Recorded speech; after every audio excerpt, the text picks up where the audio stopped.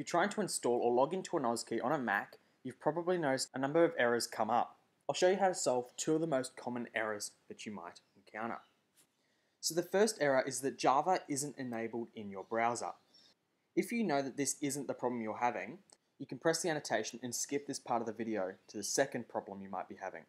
So to enable Java in your browser, you need to go into Settings, Java, Security, and then Enable Java Content in Browser. Click Apply and close all these windows.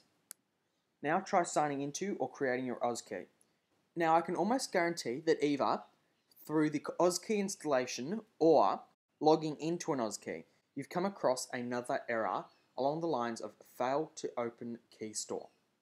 And this problem is really simple to solve. So in Safari, you click on the Safari menu, Preferences, Security, and Internet Plugins, Website Settings. Down on the side, you go to Java.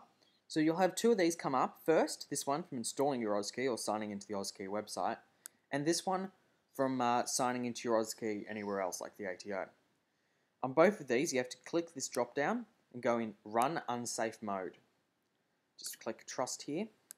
You'll have to do that in both, and you'll have to go into this page twice. The first time when you're installing your Auskey, and the second time when you try to sign in to your Auskey. I hope that solves any of your problems.